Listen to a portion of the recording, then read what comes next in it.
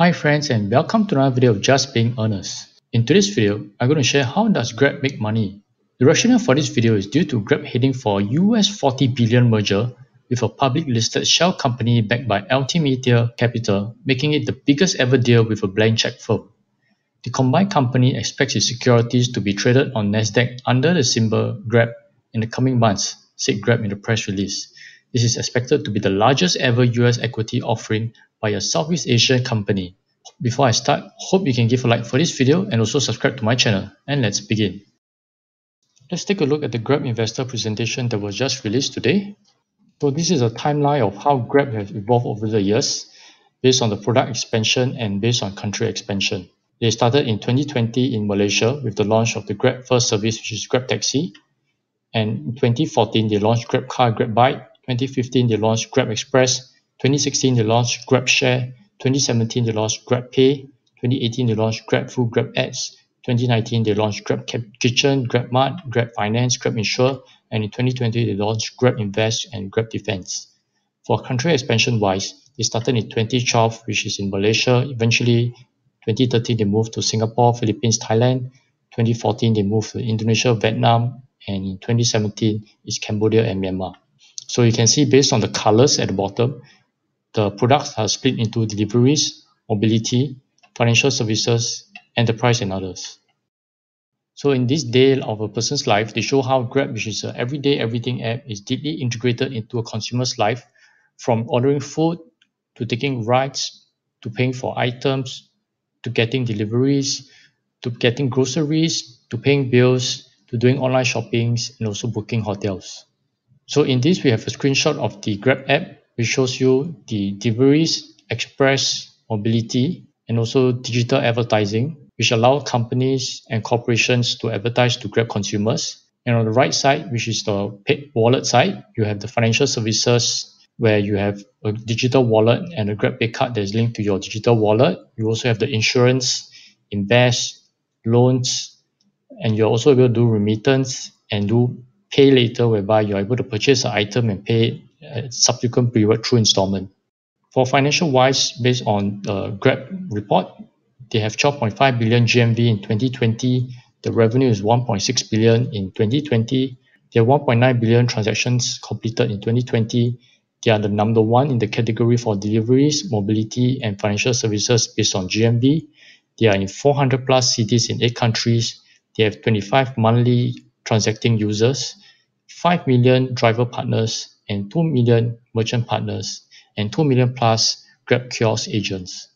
Over here, we can see that Grab is showing that Grab is in a situation where there's a lot of opportunities for them due to the fact that it's in Southeast Asia market where the penetration of technology is still at its early stage. So looking at the food delivery wise in Southeast Asia, food delivery is only at 11% compared to China and USA, which is at 21%.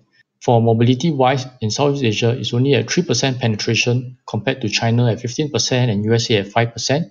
And for digital financial services in Southeast Asia, only 17% of the transactions are electronic transactions, and only 60% of the populations have banking services. If you look into China and USA, they are at a much higher percentage already. Grab is the category leader with growth and profitability at scale across the different segments. So for delivery wise, in 2020, they had 5.5 billion GMV. For mobility, they had 3.2 billion in GMV. And then for financial services, they had 8.9 billion in total payment volume. For growth wise, between 2018 to 2020 for deliveries, it grew at a compound annual growth rate of 203% for GMV. For 2020 to 2022, expected GMV growth rate for mobility is at 37%. And for financial services, the growth between 2018 to 2020 is at 102% total payment volume compound annual growth rate. So here we can see a map of Southeast Asia, and Grab is the category leadership in Southeast Asia in terms of presence, scale, and diversity. So for mobility, deliveries, and financial services, Grab is taking the number 1 position. And for revenue-wise, there's no country that's taking more than 35% of the adjusted net revenue. And because Grab have a diversified business model across 8 countries, this helps to reduce the risk among the different segments that Grab is providing.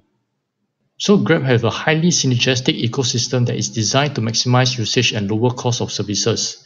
So because if there is more consumers on the platform, there'll be more merchant partners that come onto the platform because there are more consumers to sell the goods and services on Grab.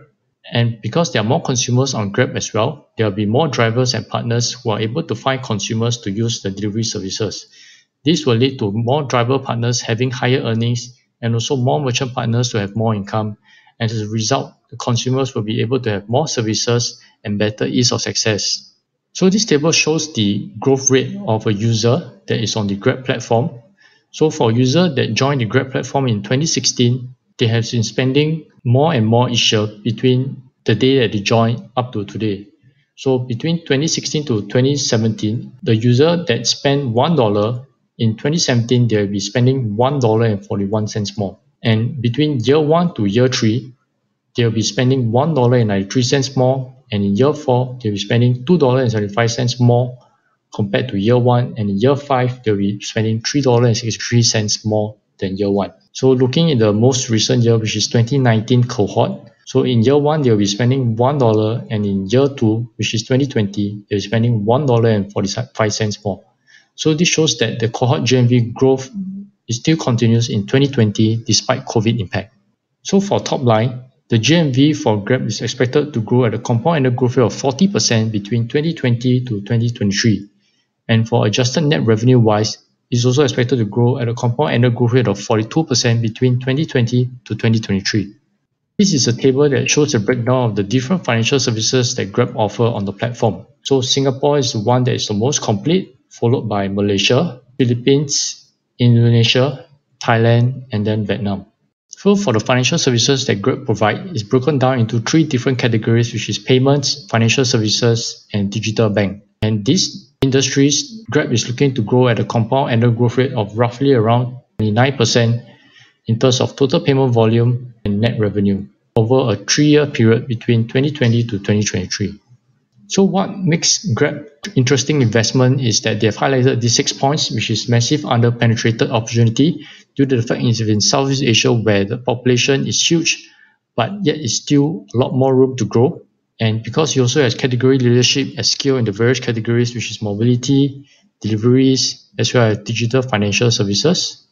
And because he has a super app, so he's able to collect a lot more data and use this data to, in a way, results in better services and products for his users. And he also goes into a hyper-local approach whereby the services that is provided are mainly localized to adapt according to what the consumers want in the local countries. And he also has proprietary and differentiated technology, as well as world-class management and shareholders. And here's a video of Grab and how consumers are using it in Southeast Asia.